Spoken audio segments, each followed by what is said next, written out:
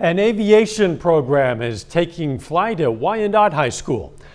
The Chief Leiford Bearskin Aviation School will start this coming school year. Freshmen and sophomores will have the opportunity to take classes to get their personal pilot's license or branch out to different pathways like plane maintenance, safety and security, or drone piloting. We're a lot more concerned with who these students are going to be 5 years from now than just who they are right now.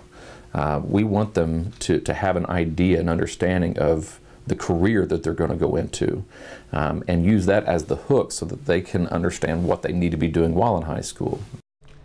The program and supplies are funded by grants from ARISE veterans and the Aircraft Owners and Pilots Association.